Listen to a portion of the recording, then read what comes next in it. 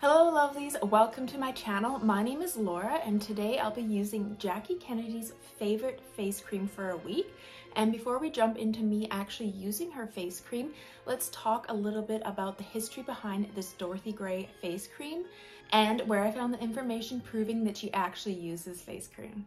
So it's been over 25 years since Jackie Kennedy passed away and her influence is still felt today, from her tailored garments and her famous hairstyle.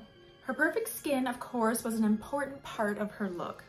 Throughout her life, she kept her makeup looks simple and subtle, paying great attention to the materials she used and how she applied them. Authors Sam Kashner and Nancy Schoenberger chronicle Jackie's beauty routine as a Vassar student in the Fabulous Bouvier Sisters, the tragic and glamorous lives of Jackie and Lee, a biography charting both Kennedy Onassis and her younger sister Lee. The following is a breakdown of Jackie Kennedy's skincare routine while studying. And this is from the book. Roughly wipe your face with hot water with a rough washcloth, upward strokes on the cheeks and forehead. Rinse with cold water to increase circulation and leave a tingling sensation. Before retiring, massage in a heavy cream and the same upward motions. Do this for about 2 minutes, then wipe away what's left so you don't wake up with it on your pillow. Dorothy Gray's special dry skin combination was the rich cream in question at the time, although she afterwards switched to Erno Laszlo, a luxury brand. She started using a peroxide rinse for her teeth during her stay in the White House to battle the nicotine stains she accumulated from years of smoking. She started smoking as a teenager and smoked 2 packs a day for the rest of her life, but she was extremely wary of being photographed doing so. I find that shocking that she smoked 2 packs a day. I don't even know how she could stand it, to be honest. I feel like that'd be exhausting. And I bought this Dorothy Gray cream on Amazon maybe a little over a year ago for my first Jackie Kennedy video, and I never actually ended up using it. And then I found it again when I was decluttering my room, and I was like, I want to try this cream and see if it's any good. And then I started doing some research on Dorothy Gray, and it was really interesting reading about the Dorothy Gray beauty brand. So Dorothy Gray is actually a lady. Dorothy Gray's business grew quickly in the roaring 20s, and when she sold out to Len and Fink in 1927, she had salons in New York, Atlantic City, Washington, and San Francisco, as well as operating a laboratory at 142 59th Street, where her toilet preparations were manufactured under the supervision of Michael J. Gregory. Dorothy slipped out of history after the sale to Len and Fink, but she used the money to travel extensively throughout Africa, South America, eventually purchasing a huge dairy farm in Dutchess Country, New York State, where she is known as Dorothy Long. She relocated to Florida after selling her farm in the 1960s, where she married twice and died in her 80s after a long life. The salons run by Dorothy Gray. Dorothy Gray's New York salon moved from 57th Street to 749 and then to 753 Fifth Avenue after opening in 1916. By this time, she saved enough money to open a salon that could compete with her previous employer. The welcome room was designed with dull silver walls with wood paneling, Russian green doors, and an orient carpet covering the floor. The treatment rooms were painted in a shade of pink known as flesh enamel, with furniture inspired by Versailles, upholstered in yellow, rose, and blue. Dorothy Gray called herself the genius daughter of a genius doctor, scientist, and chemist. Most of her treatments and products, on the other hand, were based on what she had learned as a treatment girl at Elizabeth Arden. Arden was enraged, having conveniently forgotten the majority of her treatments were based on Eleanor Adair's. And for skincare, Dorothy Gray's early clients were mostly mature female clients with the time and money to dedicate the skincare treatments and cosmetics offered by the Dorothy Gray salons. So it's really interesting to see how this cream survived all these years. I'm trying to figure out who it's owned by now. It says KCM Brands, and it's still made in the United States, I think in New Jersey. But you can still buy these face creams on Amazon.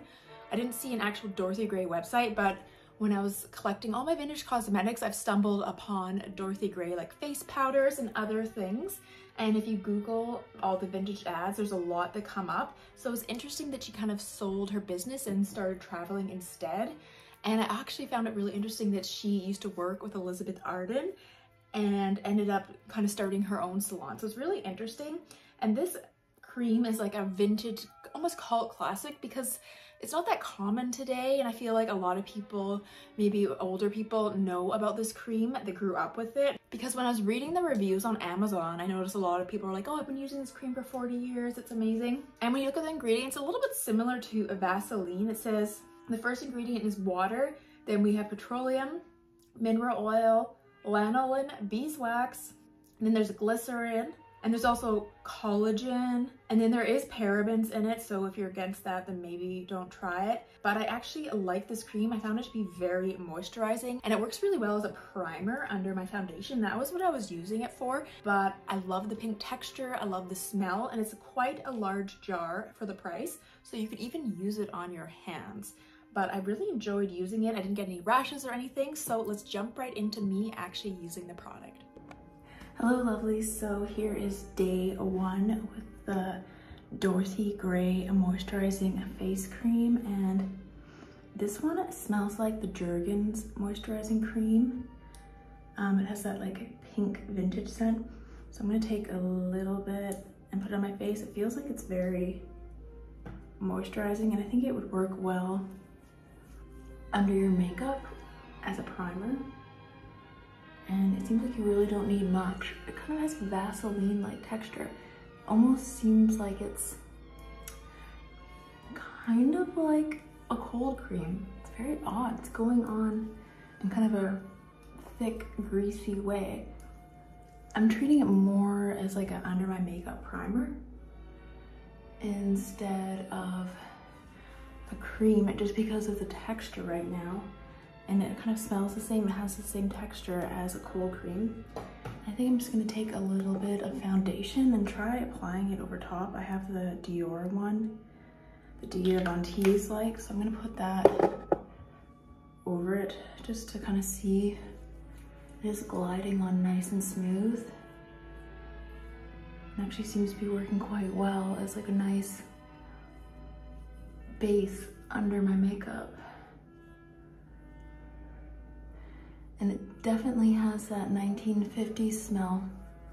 It smells very similar to the Jergens one, and it says made in the United States. Just a bit of concealer. So I'm gonna try this again every day for a week. I'm gonna treat it under my foundation, kind of as a base, because it has that very like, I don't know, when you rub it together in your hands, it almost turns into like an oily, kind of reminds me of Vaseline, but also feel like it could just double as a cold cream cleanser. And I'll just add a bit more concealer. But yeah, it feels very moisturizing. It's definitely a vintage product. It's hard to come by. I got mine on Amazon. I've never seen it for sale at a store in Canada. Maybe it is in the States, I don't know. But I've honestly never seen it. The reason I know what it is because I was researching Jackie Kennedy for a video, and I bought it over top just to help mattify it a bit, because it just feels like almost too greasy. My skin feels quite supple now, so I'm gonna let that rest, and I'll check back with you guys tomorrow morning. Hello lovelies, so I feel like my skin still looks nice and soft from using this earlier, but I kind of want to try it as a cold cream and then remove it with tissues just to see how it reacts, because it reminds me of that Jergens one, so I'm going to really slather it on, because it kind of almost seems like a cleansing cream with that pink texture and 1950s smell, so I'm just going to slather it on. And then use some Kleenexes to remove it and see how that goes. Because I feel like it's similar to the other one, how it doubles. It seems to be working, actually. I just can't get over that smell. It's hard to explain. It's just that retro smell. It actually worked pretty well at removing. So I guess it kind of is like a double. It's so similar to the Jergens one. I'm like really shocked by it. So it has the mineral oil, lanolin, which is good for like moisturizing, beeswax, See if there's any other. It has collagen. It does have fragrance. Anyways, oh, now it's kind of burning my eyes actually. Maybe it's not good for your eyes. Whew. It says it's good for dry or maturing skin. It's supposed to keep your skin petal fresh. So yeah, it's made in the USA. Super retro. All right, I'm gonna do a quick rinse because my eyes are kind of burning. Hello, lovelies. So I'm just going to put on the face cream. I actually ended up getting COVID, right? And I have it right now, so my voice is a little bit phlegmy. I'm turning the bend. Today is Thursday, and I started feeling sick on Monday. So hopefully I'm turning the corner. But I definitely noticed some fullness in my lungs and chest. I don't want to like date this video, but I also don't want to like pretend that I'm not sick. And I feel like everyone's getting it right now, so I might as well just come out and say it. But not to worry, I'm doing okay. I didn't go to work this week, obviously. I think I'm scheduled to work next Wednesday, so hopefully by then I'll be okay. But yeah, I'm liking this cream so far. They give you like a huge amount. Like look at this tub. Here, I'll compare it to like another cream. And you don't need much. It's very moisturizing. And it works really well as a makeup base. I'm just gonna like compare it to like a typical face cream. Like here's like an Estee Lauder and here's this. And I don't think it was too much. I got it on Amazon. I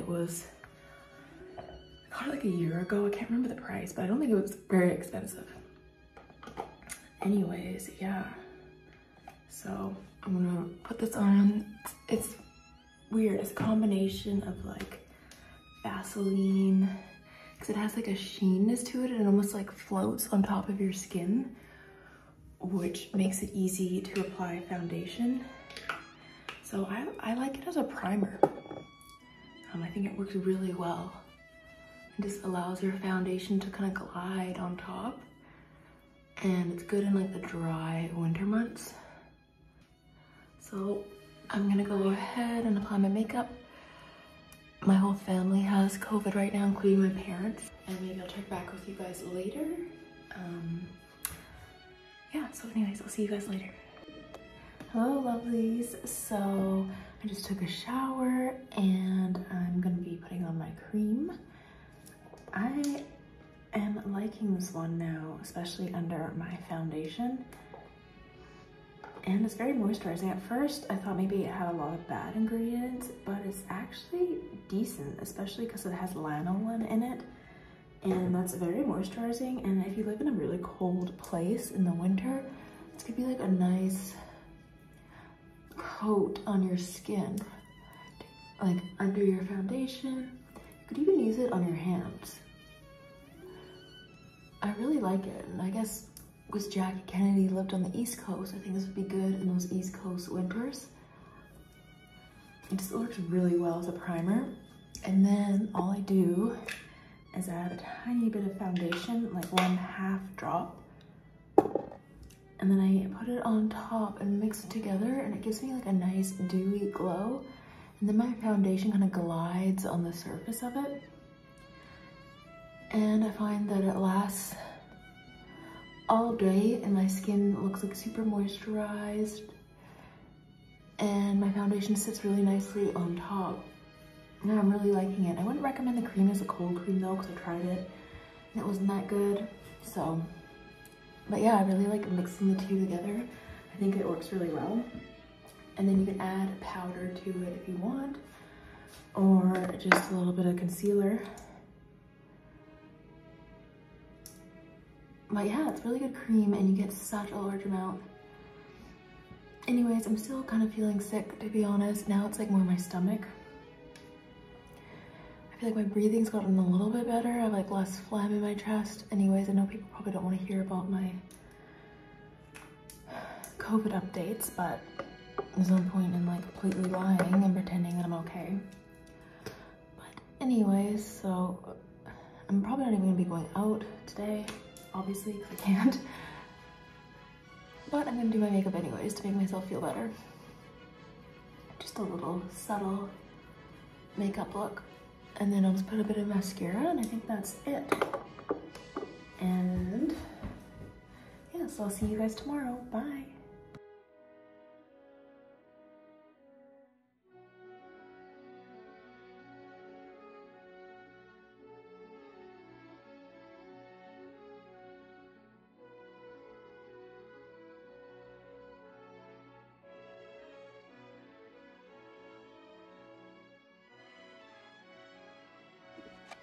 Hello lovelies, so today is the last day and I'm not gonna lie, I'm like loving this cream now.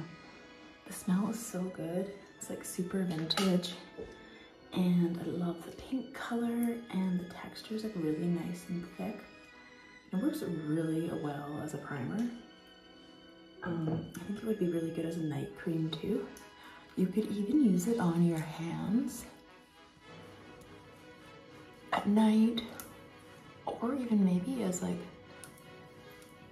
a body cream or on your feet or chest, because the container was like really big. And I just feel like it kind of is similar to Vaseline. It's hard to explain. It's like very shiny and thick. At first you're like slightly grossed out because you're like, oh my god, it feels so greasy. But I feel like it really seals in the moisture. And it could be good for that like slugging technique, which I'm doing a video soon because I started researching that because it does have similar. The second ingredient is petroleum, and then we have mineral oil, lanolin, and beeswax. So it is kind of similar as Vaseline. So that's why I think it works good as a primer and it seals everything. And it just really helps like my foundation float on top. It gives me like a really nice smooth finish. It makes me look really dewy. And I think if you have dry skin, like if you live somewhere really cold and dry, I think this would be an amazing cream. So that's why I think Jackie Kennedy probably liked it, because her skin was probably dry because she lived in New England and like in the East Coast. So I can see how this would be really moisturizing on her. And you get so much for the price. It's like a massive tub. And yeah, I don't know, I think it works really well on me. I like it. My makeup always looks good with it, and it like seals, like it doesn't let the makeup like sit in your lines.